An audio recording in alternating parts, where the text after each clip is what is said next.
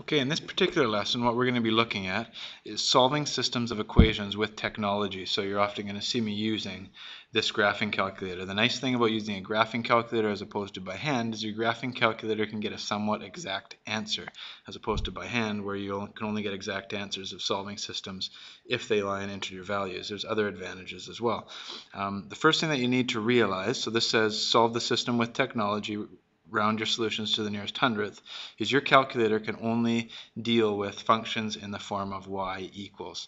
So in this particular case, both of these functions are going to have to be placed into y equals form. So let's just do that first. So the first function, we have x squared plus 8y minus 4y minus 16 equals 0. We can collect these like terms. So we have x squared plus 4y minus 16 equals 0. And I'm going to isolate y by adding 16 and subtracting x squared. So in this particular case, we have 4y is equal to negative x squared plus 16. Divide by 4. And we're left with y is equal to negative x squared plus 16 over 4. We do not have to put this into vertex form. Your calculator can deal with this particular function. For our red function, we have the function x plus 2y plus 10 equals 0. So if I isolate y by subtracting 10 and subtracting x, what I'm going to have now is 2y equals negative x minus 10. And after I divide by 2, I have that y is equal to negative x minus 10 all over 2. And again, we do not have to put this into slope-intercept form. We can just leave it in that form as long as y is isolated. So what we do now is go into the y equals screen. You'll see what I've already done is I have these put in. So this is negative x squared plus 16 all over 4. This is negative x minus 10 over 2. Make sure that your numerator is in brackets, otherwise your calculator gets confused about its order of operations. So that's another important thing about your graphing calculator. Next, once you've done that in your y equals screen, you can press graph. And it might not look pretty. Mine doesn't look pretty because, as you know, we're looking for where these two functions intersect. You can see it intersects off my screen somewhere over here and off my screen somewhere over here. Two ways to deal with that. One is to change your window.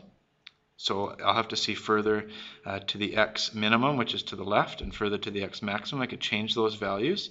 Another way is to initially, which won't always give you the proper window, you could press zoom and then zoom standard or 6. What that does is it changes your window from negative 10 to positive 10 on each axis. It may still not look nice. You'll see that in the next example it doesn't look nice. In this particular case it does. So we can see both intersection points. The way that we find intersections using technology is by pressing second and trace, which gets into the calculate menu, and we want to find out where they intersect. We're going to have to do this twice. So press 5, and I want to move this little trace bug close to the first intersection, and all I'm going to do is press enter, enter, enter as long as it's relatively close, and it will do the rest for me. First curve, second curve, guess, enter, enter, enter, and there's my solution. So to the nearest hundredth is negative 5.08 and negative 2.46. So that's one of my solutions. Negative 5.08, and my other solution, negative 2.46. So that is one solution, that coordinate. Now to find the other intersection, what I have to do again is go to second, calculate, intersect. So you have to find each intersection point separately. Sorry, this is taking a little while. You can see that that guy is slowly, slowly, slowly moving over. Move him close to the intersection point, hit enter, enter, enter, and you can see in this particular case we have 7.08 and negative 8.54. So 7.08 and negative 8.54. There's our two coordinates or solutions to this. In our final example, what we're going to do is look at a particular word problem and how it applies. This word problem says, Jared sells shirts at a festival in Yaletown.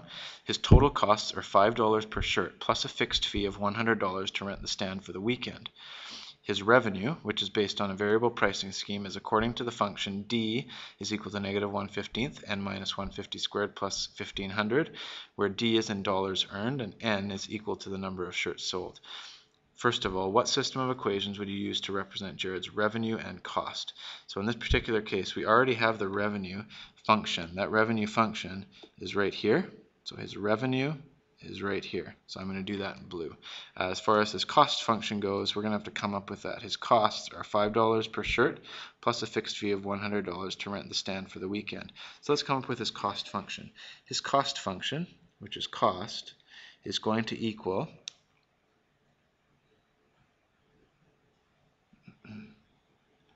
$5 per shirt, which is $5 per N, or so his cost is $5 per shirt per the number of shirts plus a fixed fee of 100. As far as his revenue goes, his revenue is equal to D, so I guess we could use D as in dollars here for cost. So this would be D. His revenue is equal to D equals -1/15 N minus 150 squared plus 1500. We can put both of these functions into our calculator. Remember, they only deal with y and x, so as I put this in, I'm just going to go to the y equals screen and put these in. My first one is y equals 5x plus 100. And my second function is y equals, or d equals, -1/15. So I'm going to put that in brackets just so I'm careful. 1/15 times n, which in this case we can only deal with x minus 150 squared plus 1500. Now what you're probably going to assume, or maybe notice, is that my window needs to be way bigger, because my vertex, this is in vertex form, is at 150 and 1500. So when I hit graph, I'm probably going to see very little or nothing. Yeah, we see very little. We see just a little line coming up through here.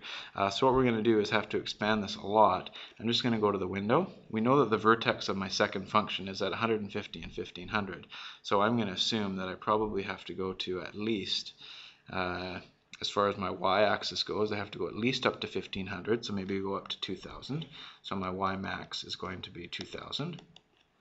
My x-max, I'm just going to double 150.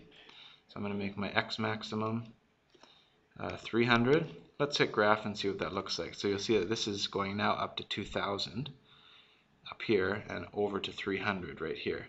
So in this particular case, we can see both intersection points. One of the intersection points happens really close to the y-axis, y and axis here, the origin. The other happens up here. So let's go ahead and find the solutions to the nearest hundredth. So to do that again, just press second trace intersect. Let's go ahead and find, maybe I'll find this first one way down here. It's going to go behind the first curve label, but it's still there.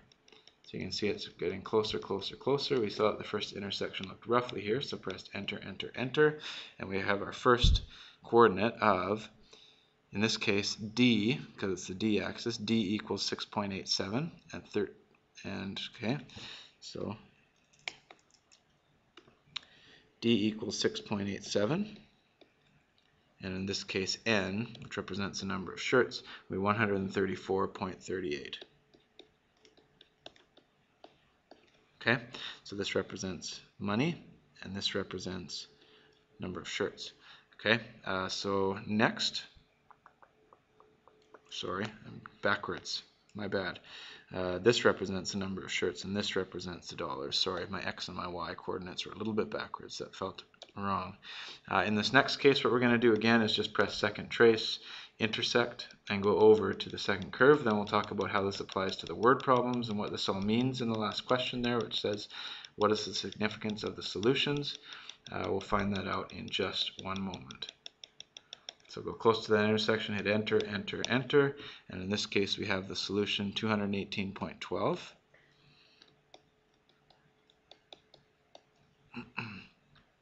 and 1190.62. 1190.62.